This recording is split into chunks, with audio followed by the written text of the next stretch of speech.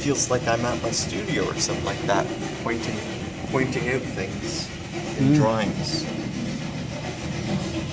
There's a lot of books there. There is, yeah. And these are Reader's Digest, aren't they, Graham? Yeah. Yep. It's partially why I used them, because they've been edited already. There's something missing, but we can't tell what's gone. Yeah. So.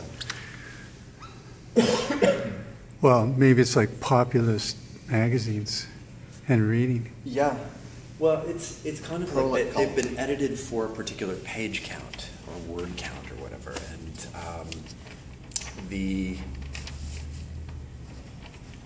that act of editing results in a situation of loss, and so we may be aware there's something gone or something missing, but we wouldn't be aware of what it is specifically. Condensation. Yeah, yeah.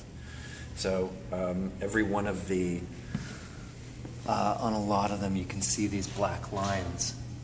That's where a new book starts, because there's 4 in each one. So how does this edit happen?